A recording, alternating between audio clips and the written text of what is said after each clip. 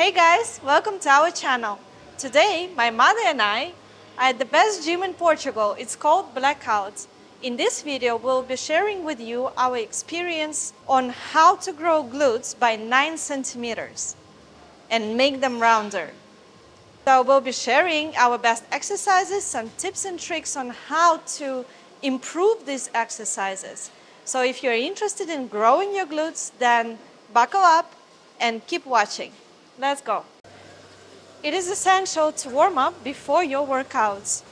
By doing a light cardio, we are preparing our muscles and joints for heavy lifting to avoid injuries and improve our performance.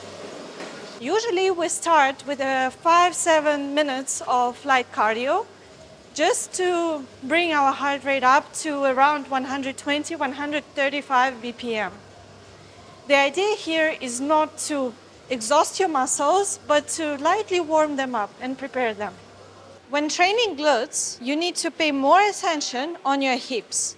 Because we'll be doing such exercises as squats and deadlifts and deep squats, we'll need our hips to be not stretched out, but prepared for the lifting. First of all, we do the round movements with our hips. And to the other side. Then we go down, put our arms here, and just try to actively stretch them. Try to avoid static stretching because that could actually lead you to injure yourself and overstretch your ligaments. So before lifting, we do active stretching. And after lifting, we're doing static stretching. This is also a very good exercise to prepare your knees and stretch your hamstrings a little bit. Don't forget about your ankles. When doing active stretching, try to think about an engine in the car or something that is like, for example, scissors, which are not moving anymore. You need to put some oil into the mechanism so it can work better. And the same we're doing with our active stretching. We're giving this liquid to the ligaments so we can lift better. Now let's get to the exercises. Today we'll be doing a superset, which is this standing hip extension machine, which is really cool that Blackout has. Actually, I love glutes activation because it helps me to establish this connection between my mind and my muscle and engage my glutes much better during the compound movements. Especially it is helpful for women who are quad dominant, for example, or have any other issue with focusing on specific muscle groups. So the idea here is not to exhaust your muscles, but to activate them, to bring the blood flow into your muscles. Also, another thing is with the weight. So we choose weight challenging enough for us to activate the muscle, but not to exhaust the muscles completely. Otherwise, we won't be able to do the whole workout. So I'm using light to medium weight to really engage on the muscle and focus on its activation. About the form, how we do it. We hold on to the rails and we tuck our tailbone a little bit. Go lower, not that low, yeah. Tuck the tailbone. Contract your glutes at the beginning of the exercise and maintain this contraction throughout the movement. We do around 15 to 20 reps of hip extension, and then we'll move to another exercise. Now, without any rest, we go straight into the kickbacks without any resistance. So we start with the kickbacks by bending your front knee a little bit, leaning forward, and tucking your tailbone again. Now, by contracting your glutes, we start doing the kickback. You see she's moving the leg a little bit to the back and to the side. In this way, we're engaging gluteus maximus. Gluteus maximus is here, medius and minimus are here. They're connected together. We do again 15 reps, and then we switch the side. Now, since we activated our glutes and we feel the pump in them, we're moving to the main exercises. One of my favorite exercises are goblet squats. So again, Blackout has this amazing machine that allows us to do deep squats, deep goblet squats more easily. It's very easy to set up. But if you don't have this machine, then you can just do it with kettlebells or one dumbbell and put steppers on the side so you have larger range of motion. So since my mom is usually living in Spain, I'm going to be explaining how to use this machine and how to do the goblet squats correctly. There are two ways that we can do goblet squats. The first one is the wide stance, so we are focusing on gluteus medius, and there is also a narrow stance. This way we're gonna be focusing on gluteus medius and minimus.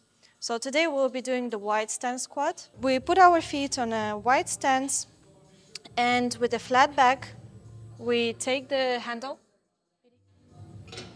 going up by contracting your glutes. There you go. So we lower down. Our tailbone is again a little bit tucked in, and our back is flat. Do not overarch your back because that could cause a back injury. Go down, pause. We can pause here for a few seconds, and by contracting your glutes, you move yourself up. So another thing that a lot of people ask is to what degree to put your toes outwards so you can focus on your gluteus maximus. I have a little tip for you. In order to find your toe degree, we're doing a few kickbacks and noticing when do we feel the gluteus maximus the most. And then we just put this foot to the ground, and then we do that with another leg. And here is your toe turn. It's super easy.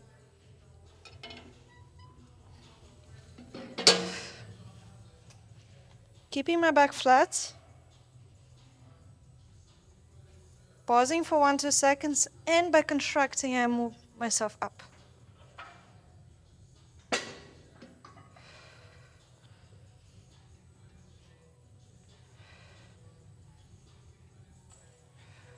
Another frequently asked question is, which weight should we use?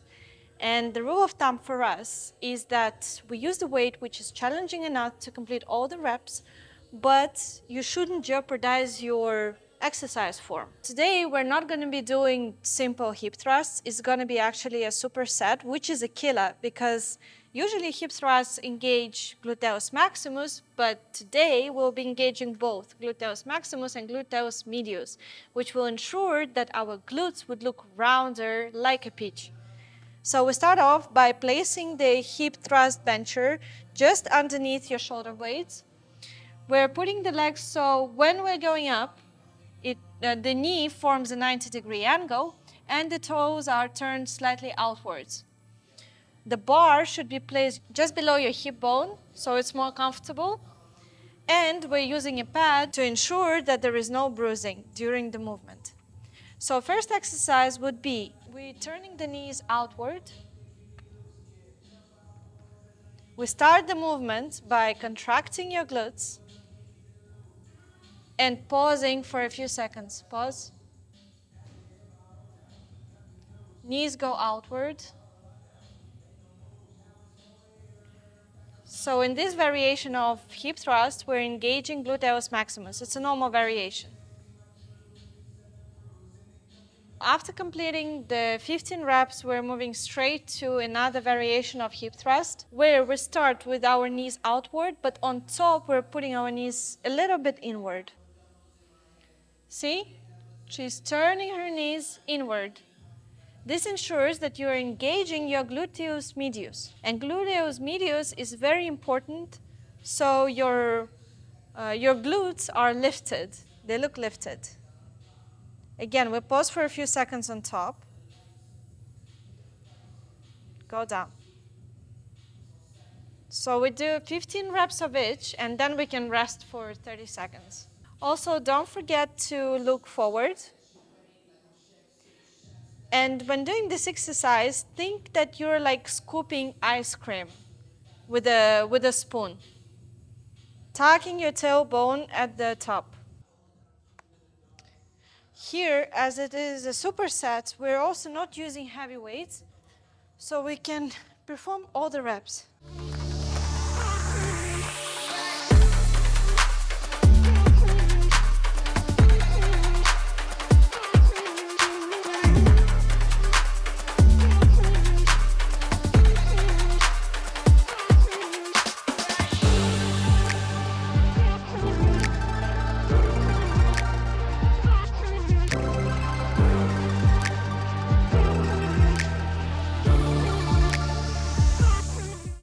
isolated exercises are also essential to grow your glutes.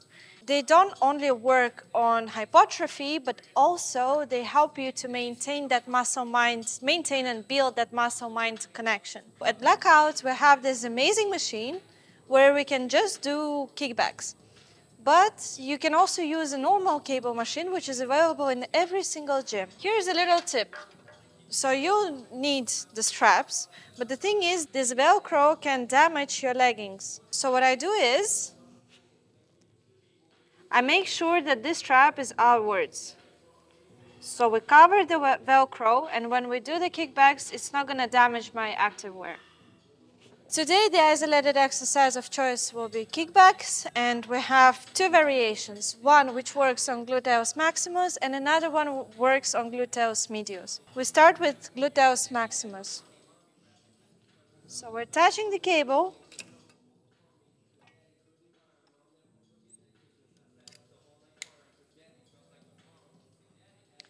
Hold on to the rail. If your cable machine doesn't have rails, then you can just hold on to something. Lean a little bit forward. Tuck in your tailbone to engage your glutes better. And we start the movement by moving your leg a little bit backwards and to the side.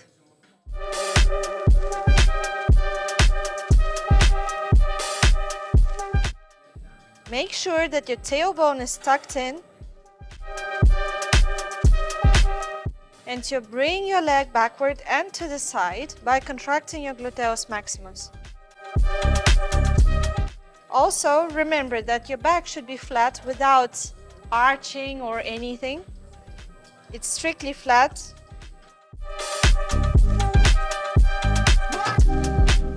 And do not swing your back. Don't do this, because this is not going to be effective. We're trying to isolate our gluteus maximus.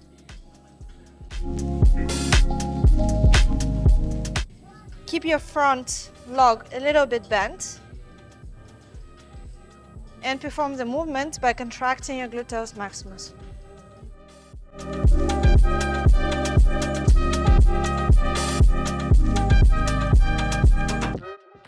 I usually do 20 to 25 reps on each leg. Now let's change.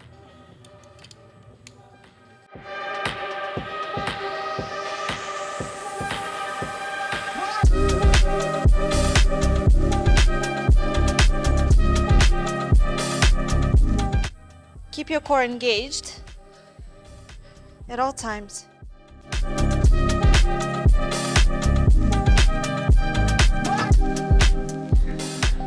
Now we're moving on to the second variation, targeting gluteus medius and minimus. So the way we'll be doing it is, first of all, step the front foot in front of the back foot, and lean a little bit forward. The front foot is a little bit bent. Then what I do is, of the back leg, I put the toe just a little bit inwards so I engage my gluteus medius better. And I start the movement by contracting it. The movement goes to the side, but just a little bit to the back.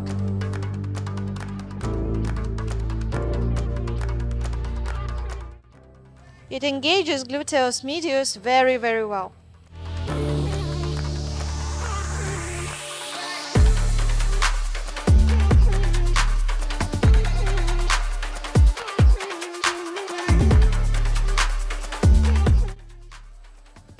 Try not to move your upper body. Try to keep it fixed, engaging your core. You can put your arm on your muscle so you engage with it better.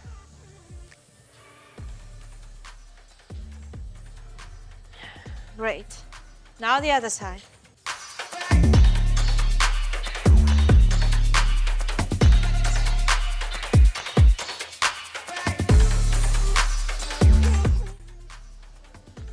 You can see my muscle moving here.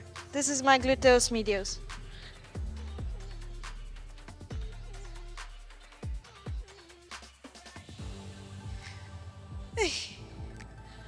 Also, one thing, sometimes there are videos that teach you how to reduce your hip dips. The thing is, some people have hip dips because this is the structure of their gluteus muscle. The kickbacks that they're showing are like this. Let me show you. They're like this. They do not work. Don't do that. The way we do it is like this.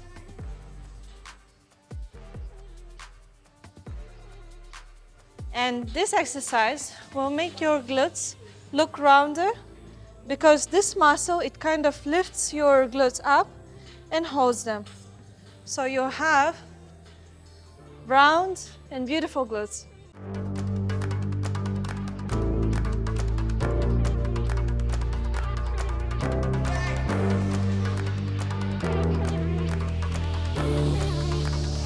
I wanted to show you 5 exercises, however this video is getting too long, so we created a second part for you. If you enjoyed this video or found it useful, please don't forget to smash the like button so more people can see it. Also, if you're interested in fitness and nutrition content, then don't forget to subscribe to our channel and click the notification bell down below so you don't miss our uploads. Thank you for watching and see you in the next video. Bye!